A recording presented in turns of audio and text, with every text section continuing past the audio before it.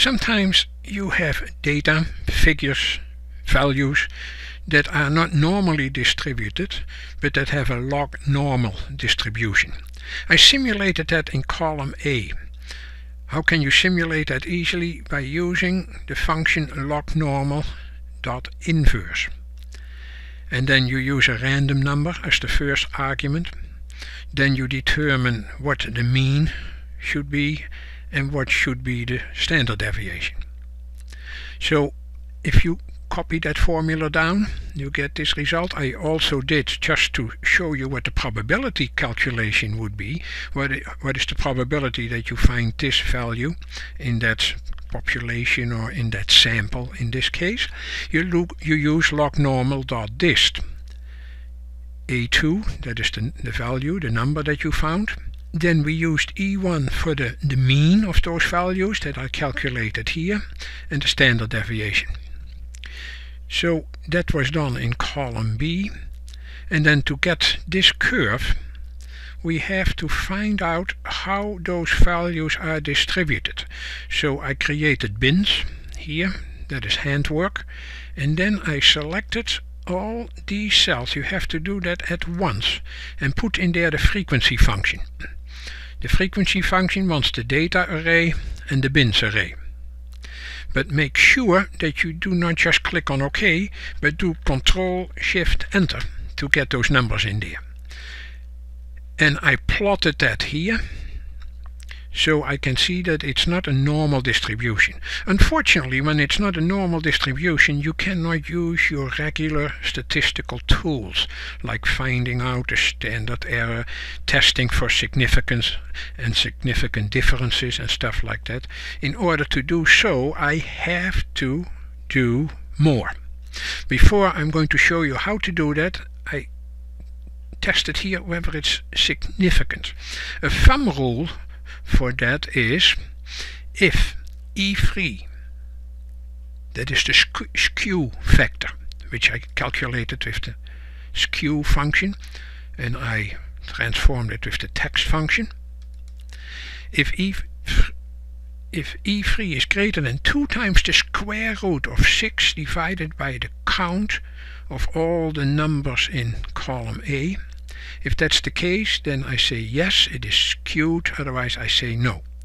And you can change all of that all the time in F9, F9, F9, and it will give you all kind of random distributions with a LogNormal distribution. And they are always significantly skewed. So in order to do better work, I have to do some transformation. And I did that in column G. I transformed the values in column A by linearizing them by using the function ln, returns the natural logarithm of a number. And I copied all of that down. Again, I calculated how they are distributed, so a frequency thing. This is the frequency one. Then I plotted that here, and you see that's more or less a normal distribution. To find that out, calculate the mean of the figures in column G, the standard deviation, calculate the skew factor between 0 and 1, positive or negative, and calculate the significance again. And you will see that in almost all cases that will not be significantly skewed. This one is definitely skewed, tailed to the right. So you can use these formulas, so you can use all these formulas and use F9. Each time I press F9, it will recalculate all those figures. And of course, I get a certain kind of randomness. But what is important is that the lower curve is more or less a normal distribution that is not significantly skewed. So you can do that with formulas, as I just showed you. I can also do it with VBA code. So each time I use that Visual Basic code that I have attached to the shortcut Ctrl-Shift-T, it creates a new sheet. See here at the bottom. create a random LogNormal distribution.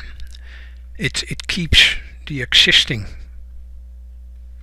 curves, empties the columns A, B and G. I click on yes. Transform the data in column G, yes. And the LogNormal one is significantly skewed. After transformation, no longer skewed. And that's the end result. Each time I do Ctrl-Shift-T, it will start a new sheet, transform the data, and it is no longer skewed. What is the code? Alt F11 takes you to the Visual Basic code.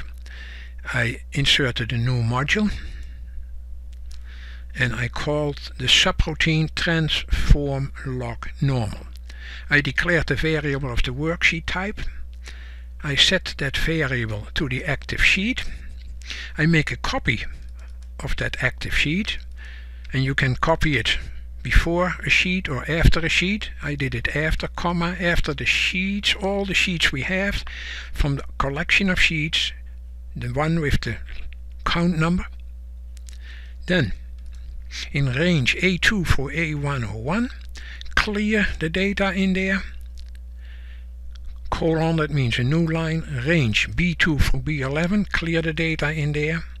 And range G2 for G11, clear the data in there. Then we ask with a message box, do you want one normally distributed?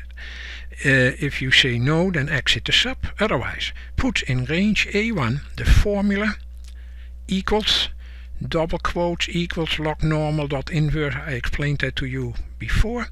Do the same in range B2, but now with the dist function of LogNormal. If the message box, do you want to transform? No, then exit the sub. Otherwise, put of those values in column G, and then we report to the user LogNormal is if the range E4 equals quote yes, then put nothing in there, otherwise not significantly skewed, space ampersand space underscore splits that long line of the message box into the second line. VB carriage return, and we do one more IIF function. It is skewed or not skewed. All of that will do what I just showed you. If you want to know much more about all of this, I would recommend one of these free books, or all free actually. How do you make simulations with Excel functions without VBA? This book tells you. If you want to do that with VBA, like I did at the end of this video, I would go for that book. In general, I would say a book is better to see and to buy, because you can see two facing pages, and these two books are made with two facing pages. The left page explains things, the right page gives you the code, either the functions and formulas or the VBA code. If you want to know more about statistics, Excel 2013 for Scientists is the perfect book for you.